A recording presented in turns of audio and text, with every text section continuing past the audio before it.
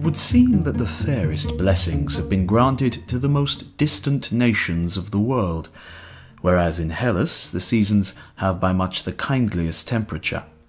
As I have lately said, India lies at the world's most distant eastern limit, and in India all living creatures four-footed and flying are by much bigger than those of other lands, except the horses, which are smaller than the median horses, called Nisaean.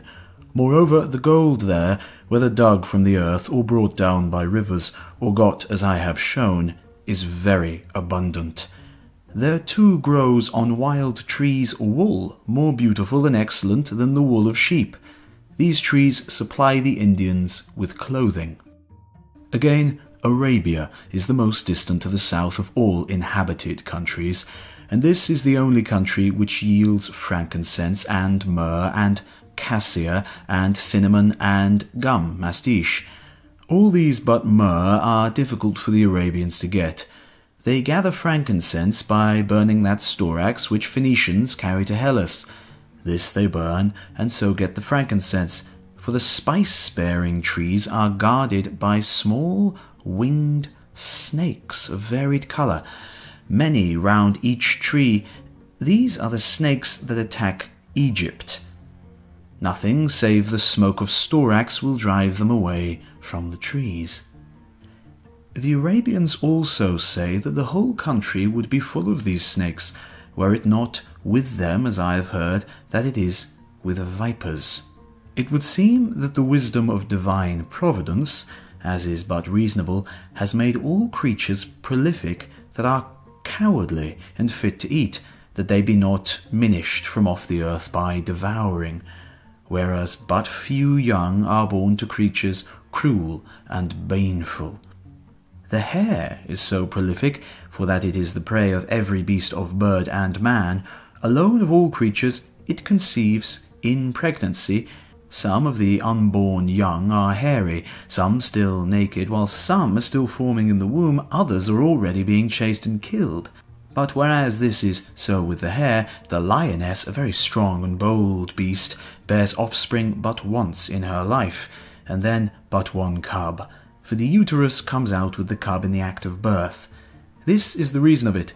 When the cub first begins to stir in the mother, its claws, much sharper than those of any other creature, tear the uterus, and as it grows, much more does it scratch and tear, so that when the hour of birth is near, seldom is any of the uterus left whole.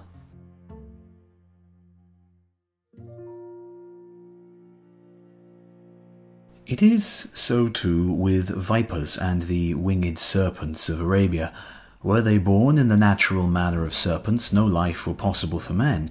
But as it is, when they pair, and the male is in the very act of generation, the female seizes him by the neck, nor lets go her grip till she have devoured him. Thus the male dies, but the female is punished for his death. The young avenge their father, and eat their mother while they are yet within her, nor are they dropped from her till they have devoured her womb. Other snakes that do no harm to men lay eggs and hatch out a vast number of young. The Arabian winged serpents do indeed seem to be many, but it is because, whereas there are vipers in every land, these are all in Arabia, and are nowhere else found. The Arabians get their frankincense, as I have shown, for the winning of cassia. When they weak it, it binds oxides and other skins over all their bodies and faces, leaving only the eyes. Cassia grows in a shallow lake. Round this and in it are encamped certain winged creatures, very like bats, that squeak shrilly and make a stout resistance. These must be kept from the men's eyes, if the cassia is to be plucked. As for cinnamon, they gather it in a fashion even stranger. Where it grows and what kind of land nurtures it they cannot say, save that it is reported, reasonably enough, to grow in the places where Dionysus was reared. There are great birds, it is said, that take these sticks which the Phoenicians have taught us to call cinnamon, and carry them off to nests built of mud on the mountain crags, where no man can approach.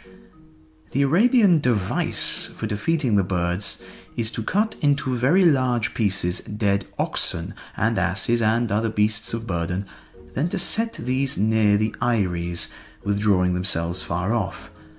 The birds then fly down, it is said, and carry the morsels of the beasts up to their nests, which, not being able to bear the weight, break and fall down the mountainside, and then the Arabians come up and gather what they seek. Thus is cinnamon said to be gathered, and so to come to Arabia from other lands. But gum mastiche, which Greeks call ledanon and Arabians ladanon, is yet more strangely produced. Its scent is most sweet, yet nothing smells more evilly than that which produces it, for it is found in the beards of he-goats, forming in them like tree gum. This is used in the making of many perfumes. There is nothing that the Arabians so often burn for fragrance. I have said enough of the spices of Arabia. Air's wondrous sweet blow from that land. These then are the most distant parts of the world, in Asia and Libya. But where south inclines westward, the part of the world stretching farthest toward the sunset, is Ethiopia. Here is great plenty of gold and abundance of elephants, and all woodland trees and ebony, and the people are tallest and fairest and longest lived of all men. These then are the most distant parts of the world in Asia and Libya. But concerning the farthest western parts of Europe, I cannot speak with exactness, for I do not believe there is a river called by foreigners Eridanus, issuing into the northern sea, whence our amber is said to come, nor have I any knowledge of tin islands, whence our tin is brought. The very name of the Eridanus bewrays itself as not a foreign but a Greek name, invented by some poet. Nor for all my diligence have I been able to learn from one who has seen it that there is a sea beyond Europe. This only we know, that our tin and amber come from the most distant parts. This is also plain, that to the north of Europe there is by far more gold than elsewhere. In this matter again I cannot with certainty say how the gold is got. Some will have it that one-eyed men called Arimaspians steal it from griffins, but this too I hold incredible, that there can be men in all else like other men, yet having but one eye. Suffice it that it is but reasonable that the most distant parts of the world, as they enclose and wholly surround all other lands, should have those things which we deem best and rarest.